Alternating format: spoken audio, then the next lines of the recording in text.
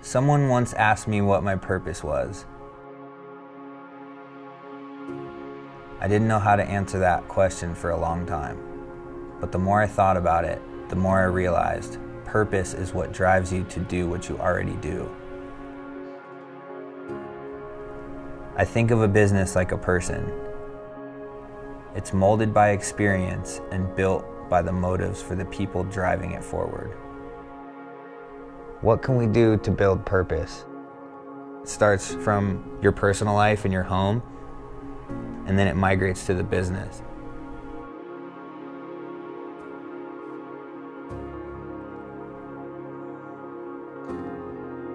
Once you define the things that you can improve yourself as a person, you have that conversation with the people around you.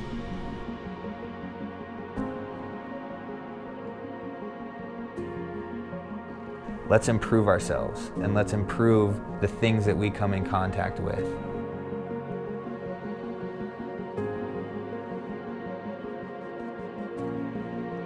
Support our people, perfect our craft, and respect our environment.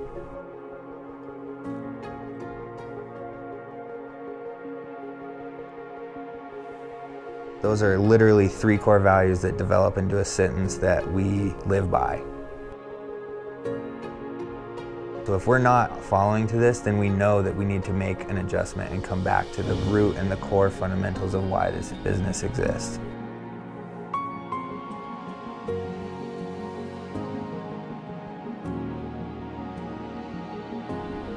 Superior Inc. is something that was built with a purpose, but over time, that purpose shifted.